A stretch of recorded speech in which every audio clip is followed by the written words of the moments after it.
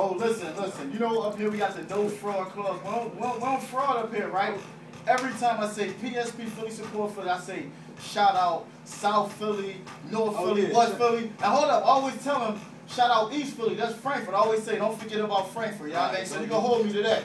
So when anybody in the city starts saying that shit, you frauding. You know you heard it first. But that's what we do up at UERadiolive.com, official radio, official takeover. Yeah. Back to you, fam. What's good though, man? Yeah, man, I'm chilling, man. Just living life, like making music, having No fun with it, right? So it's about. So how you get the name, fam?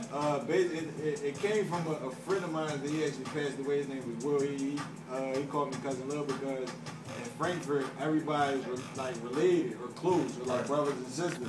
So like I mean, I was the friend that wasn't the brother. So I was the next thing closer to. That's not your brother and your sister, it's your cousin. So exactly. That's how that came up with Cousin Lil. So shout out to Lil Will, rest in peace, big homie. How long you been rapping, fam? Man, it goes back to 2nd grade, man. But let's get this correct. You're in the 12th grade right now? I just graduated. You just graduated. Graduated. So you got plans to, I heard you got a crazy GPA too. You were going to go to college, all that. Yeah. Okay. I'm going to Bloomsburg University in January, man. That's definitely what's up. Another brother doing his thing, man. No, hold on, man. We got to stop the music for this, man, because what's a real issue.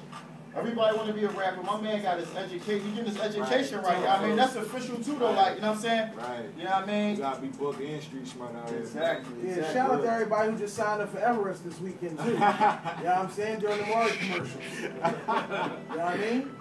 Yeah, I can dig it, man. That's definitely what's up, though. Man, like you said, you've been doing it for some time now. Let me ask you, like, in 3 words, describe your rap style. Original, young, and fun. And now, when you say original, it's you. You know what I'm saying? It's not that. It's none of that. Like we were talking earlier about Rick Ross taking on, allegedly taking on the lifestyle of someone else. Yeah, you know what I mean? Like, names, though, yeah, but this is all you. You know what I mean? Like it's all me. It gives you like.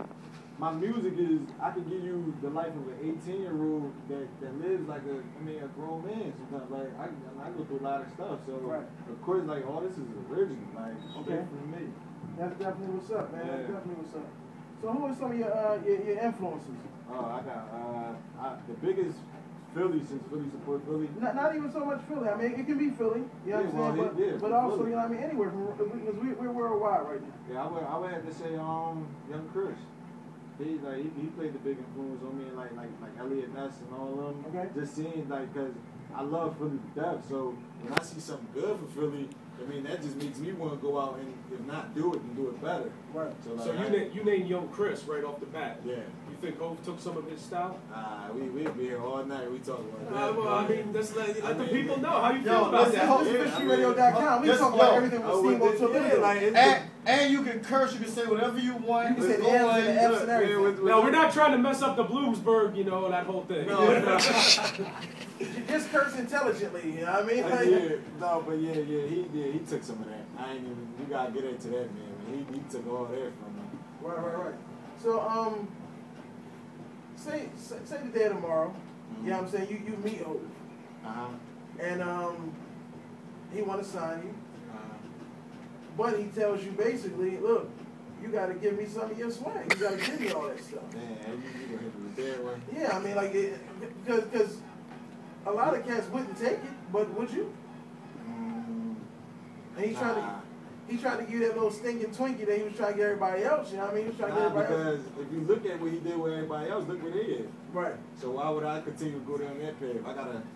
I'll catch you at the top. One of them joints. So you said you're 18 years old, right? Let me ask you, nowadays there's a lot of cats on these DVDs, on the blogs, all that stuff, you know what I mean, snapping, popping, you know what I mean, twisting and rocking, all that little bullshit. What separates you from the average DVD rapper, the average 18-year-old MC? I don't consider myself as an average 18-year-old. I consider myself as an artist. You don't have to be any age to be an artist, right? I won't